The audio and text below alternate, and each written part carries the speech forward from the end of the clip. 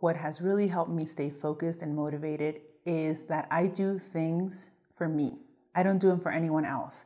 And I had to learn that lesson because when we try to please others, it's never good enough. It's whether, and I'll give you a concrete example. I remember when I was in college, a friend of mine said, I told him I was going to be taking a certain class. And he goes, that professor never gives A's to girls. And I said, really? I'll be the first girl that gets an A in that class.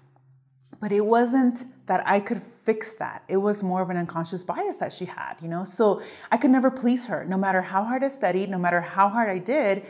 But it was because I wanted to show her that I could do it.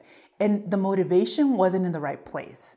I think that if the motivation would have been, I need to learn as much as I can from this class to make me a better person, to make better decisions in the future, I think I would have enjoyed the class a little more, and I wouldn't have been so disappointed to get a B in the class because it would have been, I couldn't change that, the way she thought about the world.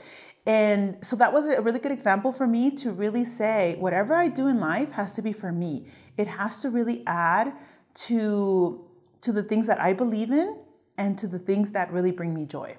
And that's how I stay motivated. It's really to stay focused on things that inspire me and things that bring me joy.